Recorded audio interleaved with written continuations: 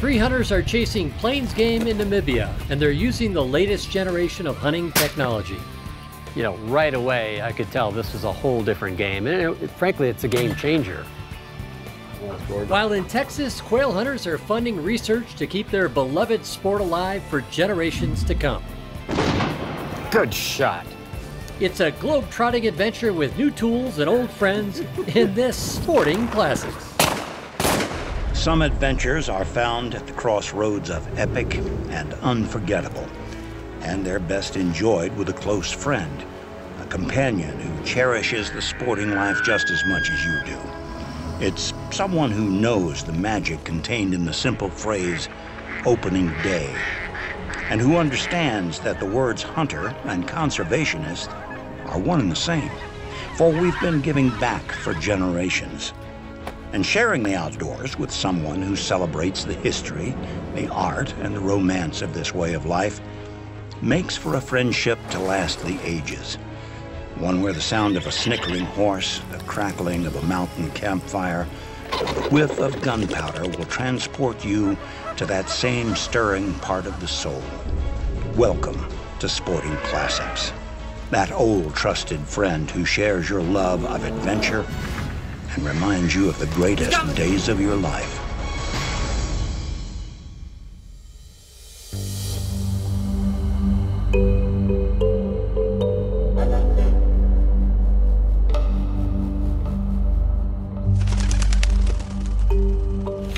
Okay, we just get some zebra, game spuck, and I see some eland as well coming down. So we're gonna go down this valley, and hopefully there's a good trophy in that group. Before coming to Africa, I had not hunted much really big game, mostly just smaller stuff.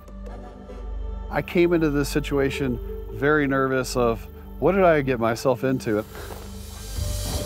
Well, it's definitely cool this morning. Of course, yeah. Crazy thing to me about Africa versus the U.S. is you never know what you're going to see. You know, when Sporting Classics called and said, hey, would you like to come to Africa with us? And I thought, wow, what an incredible opportunity for a lifelong hunter who grew up hunting deer, the chance to be in Africa among all this game. You just couldn't turn that down. I think this is pretty awesome, you know? Being able to be out here and see the abundance of game and the lack of people. I always love that.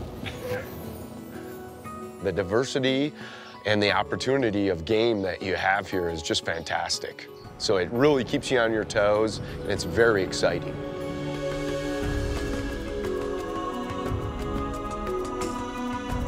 I'm in Namibia with three good friends who are hunting plains game with Umjeve Safaris. Brandon Maddox is the founder and CEO of Silencer Central. Richard Turner is president of Umarex USA. And Dan Flavin, well, he's the glue that helped bring us all together. I wanted my friends to enjoy an unforgettable safari experience, and I knew this was the right outfitter for the trip. You know, this is the outfitter of the year at Dallas Safari Club several years ago, and you can see why. I mean, beautiful views of the landscape, and you're hunting right outside the door. I mean, it's no long drive. It's just as you leave the gate, basically, you are in hunting territory and lots of critters around. One of our main objectives of coming over here to hunt in Africa was to be able to use the Umarex air guns. I've used the hammer in South Carolina pretty extensively on hogs and on deer. In fact, the first deer that I shot, it literally rolled that buck. I mean, it was just it was a devastating blow. The hammer really lived up to its billing, didn't it? You know, right away, I could tell this was a whole different game. And frankly, it's a game changer. So it was such an exciting opportunity to come over here because air gunning for big game is a challenge.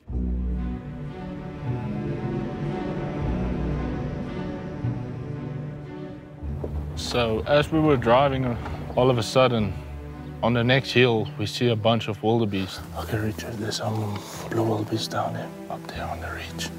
So we're gonna go down the valley and see if we can have a good stalk up on to them. So as you make that stalk, and ours was uphill, it was seriously uphill, and we get right to the top. As we move our way around the brush, all of a sudden, Richard's shirt got hooked by a thorn brush. Sure. The wildebeest hears the snap and moves, ran off. And everything goes crazy. Everything goes crazy. They don't know what we are, but they know that is not a normal sound. Okay, come Richard, it's just here, it's just here. Then we go into hyper mode. I know, this is our only opportunity we have, so we have to move as quick as possible. Right here, right here. We finally get right through the bush real quick. Everyone's set up, and there's one big blue wildebeest that presents a shot opportunity. Oh, it's landing broadside. Everybody's hearts is pumping, mine, Richard's, but it's so important to stay calm. Yeah, take him, take him. Good. But in the end, Richard put a brilliant shot on the wildebeest. It didn't even go 20 yards, and down it went. Oh, awesome, Richard. Well done. You know, a blue wildebeest is a big animal, and it's just a testament to the power of the hammer. It just absolutely knocked it down. And that just shows you the power of that air gun. Again, shot placement is the most important thing, but the power and the knockdown ability of that big round really proves itself. Beautiful. Awesome. Hey, thank you so much. That was so, I'll never forget that experience. Great. One animal down, now it's Brandon Maddox's turn to put the Silencer Central suppressor to the test. A suppressor can reduce the sound of a gunshot by up to 35 decibels, but hunting with a suppressed rifle offers more benefits than just noise reduction. Really what I found too is once someone uses a suppressor and they see it cuts back recoil, you're gonna have the same kind of recoil reduction that you'd have with a muzzle brake, which is nice. So it's definitely a game changer from enhancing the hunt. You know, hunters are using them all over the country, and the market is really just beginning to open up in the suppressor deal, thanks to his business model. And I tell you, once you hunt with a suppressor, you really don't want to go hunting any other way. The rolling plains of Namibia hold a wide variety of game, and Brandon was on the lookout for a mature sable bull. Literally, you know, it gets dark here about 6:30. I would say at like 6:20, we found one in the dusk. It's pretty big, right? It was, you know, pretty far off the road, so we had to stalk and get to it. But once we got there... Mistakes. Okay, there you go. Right. Okay, thank you, thank you. Good shot. You know, put a kill shot on it. First shot, it dropped. Well done. Did he go down? He went down. No way. You know, it's just a perfect scenario, and it's a beautiful bull. You will never shoot a better one. That is just... Really? Is that big? Yeah. You know, the feedback was that this bull is so old, he had kind of served his purpose. So to be able to harvest him is super exciting. That's a stunner right there. That's a showstopper.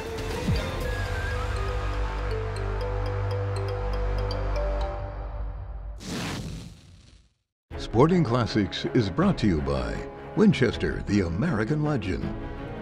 Winchester Repeating Arms. Walther, it's your duty to be ready. Silencer Central, silence delivered. Boomerex Air Guns, the year of the air gun hunter. Right On, see the difference. And by Sea Run Cases, handmade and travel tough. There's quail and then there are hills. Look at that. Yeah. This is just a prescription for great cover, isn't it? Yes. That's gorgeous. You know, I think it was Aldo Leopold who described quail hunting as the grand opera of sport. What do we got here? And by that he meant a number of things. Number one, not everybody gets to do it. Chris? Great. Nice shot. Number two, not everybody can appreciate it. Oh, they're both on it. You got double point. Wow. Here we go. Pretty, pretty, pretty. And number three, it's a pageant. It's a pageant of moving parts. Oh! Good shot. Birds have an overdrive no released bird could ever do. Good girl. Come here. You've got your friends that you're talking with. You've got the dogs out front that are hunting that you're looking at. You've got the country that you're in and that you're observing. And it really is a pageant. Good shot. Come on, Lucy. Dead. Good girl. Good girl. Come here. Good girl. That's a good girl. Come here. My good friend Steve Lamboy and I are in Central Texas at the stunning Snipes Ranch. We are hunting with Joe Crafton, president and founder of the Park Cities Quail Coalition, a nonprofit created to help restore and sustain wild quail populations. I moved to Texas 21 years ago from Memphis, and in Memphis we had a tradition of quail hunting that disappeared with a lot of the farming practices and lost our quail. And so when I moved to Texas, I had very few expectations of wild quail hunting. And then I discovered this incredible resource that we had, and I wanted to get involved with more quail hunters. So I started a nonprofit called Park Cities Quail, which is the little community near downtown Dallas. And this group of sportsmen raises significant amounts of funds to help our cause and the cause of bobwhite conservation by putting their business principles to use to help fundraise and increase awareness about bobwhite conservation for the Rolling Plains Quail Research Foundation. Here at the Rolling Plains Quail Research Ranch, we say that everything points to quail. Quail are at the apex of every decision that we make. And we want to know, when we tug on this string, whether it be the coyote string or the small mammal string, what happens to the other strings, because they're all connected. These connecting strings also run through the Texas quail hunting community, and at the center of the web of passionate hunters, you'll find Rick Snipes. His ranch has been called the Augusta National of Quail Hunting, and his impact on the sport of quail hunting is legendary. Release the hounds. Here we are at the famous Snipes Ranch. This is ground zero, really, for the best quail hunting in this part of Texas, for sure. Between great cover, nice conditions, and good dogs. Fingers crossed. There's not one thing done on this ranch that the bobwhite quail isn't foremost in our thinking. Look how pretty that is. Oh, that's gorgeous. And that's what makes this place special, is that nothing is done here or has been done here in which the quail isn't the primary beneficiary. First, nice, Chris. Good job, Chris. Yeah, nicely done. Good girl. All right, recovered too.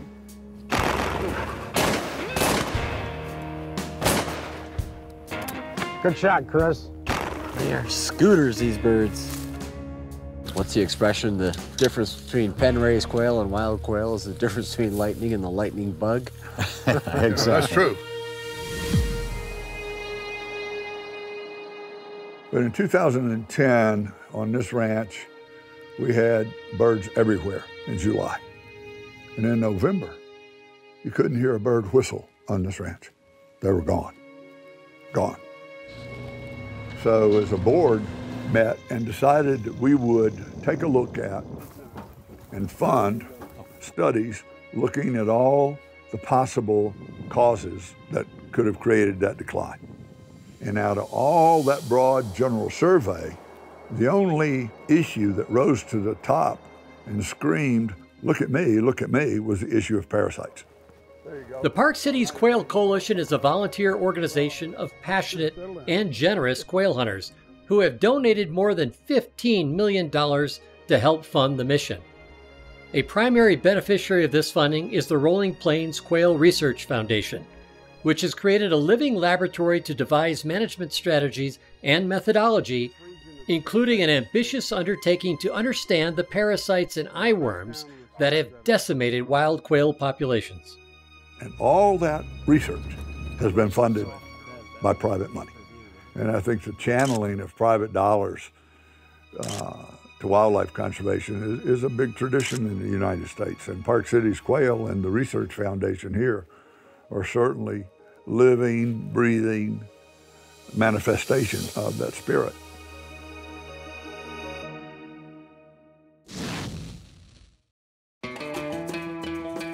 The Park Cities Quail Coalition is just one example of hunters working together to help preserve the sport they love. Safari Club International is another. SCI is on the front lines of hunting conservation, rights, and access in the United States. Through their efforts, more hunters can enjoy the freedom to hunt here at home. Chris, once you push to the right of that bush, I'll go in between the two bushes. They should be fast. Fast! Good shot. Good shot. God, that was good looking. Well, you know, the bobwhite quail is considered to be the king of American game birds. I think probably many people would agree on that. Keep coming, Steve. Chris. Good shot. Now, I was tempted to poach Chris's bird, the first one. But for the sake of the team, I let it go. The host has to have his day. While Steve is gracious enough to let me have my day, he certainly isn't shy when it comes to discussing his passion project, the latest Negrini cases designed for wing shooters. Well, what's new with Negrini cases is the new Negrini Wings series. Negrini, of course, has been making cases for over 45 years, specialize in long gun cases. We have pistol cases, of course, as well. However, our two new series here are for waterfowlers and for upland hunters. These cases are for travel or for daily use. You can pitch them in the back of the truck. It doesn't matter. You're not going to injure these cases. Once more into the breach. Oh, they're both on it. You got double point. Wow. That's beautiful. Bird up. Good job. Okay, I'll bring Lucy over there. We'll find that bird. The American conservation model is the world's most successful system of policies, laws, and funding which manage and preserve wildlife. It was created by hunters and continues to be funded by hunters who have always been at the tip of the spear of wildlife conservation. Well, you know, you look at Nash Buckingham, and he killed 1 jillion ducks when he was young, and he was right there with Ding Darling and the formation of Ducks Unlimited and the founding of the duck stamp and those sorts of things. And sometimes I think that only those of us who loved them enough when we were young that we wanted to kill them all end up being ardent conservationists. The same love grows and matures as we do. And in the United States, we've been particularly fortunate in that we're a free country. And sportsmen have a voice, and they've channeled that voice through various organizations. And I think that's the only way it ever will work is private guys. Park Cities is a great example. I think since their founding in 2007, they've raised some $12, $14, $15 million, all for the conservation of bobwhites. For more epic wing shooting action, check out Call Time, my latest book and DVD set celebrating the world of bird hunting. It's the perfect gift for an avid wing shooter or for yourself. Order your autographed copy today. Sporting Classics is brought to you by Winchester, the American legend. Winchester Repeating Arms. Walther, it's your duty to be ready. Silencer Central. Silence delivered. Boomerex Air Guns. The year of the air gun hunter. Negrini cases. Ultralight, ultra strong. The pinnacle of Italian design and technology. And by Safari Club International. Join the fight to protect hunting across the country and around the world. In Namibia, Richard Turner has just taken a beautiful wildebeest with his Umarex air rifle, and Brandon Maddox accomplished his goal of dropping a gorgeous sable with a suppressed rifle. Now it is Dan Flavin's turn to get behind the Winchester. There's a whole bunch of them. One of the animals that I'm looking to take is a mountain zebra. Just beautiful markings on these.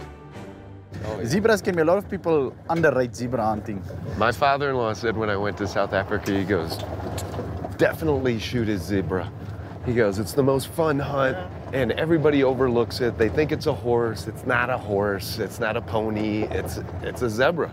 We'll see some of them, but that's a hunt. I spotted some mountain zebra down in the valley, busy feeding, which is an excellent opportunity to get close to them. The wind was blowing in the right direction. Everything was in our favor. So we worked into a good spot where we could kind of observe what was going on. They don't know about us, so we have all the time in the world. It was quite a big herd, so it was quite a challenge to find an easy animal to shoot. I think we must go for the male. So then we find a nice stallion on the side. We moved our position from the first place we were standing to get in a better position to take a shot.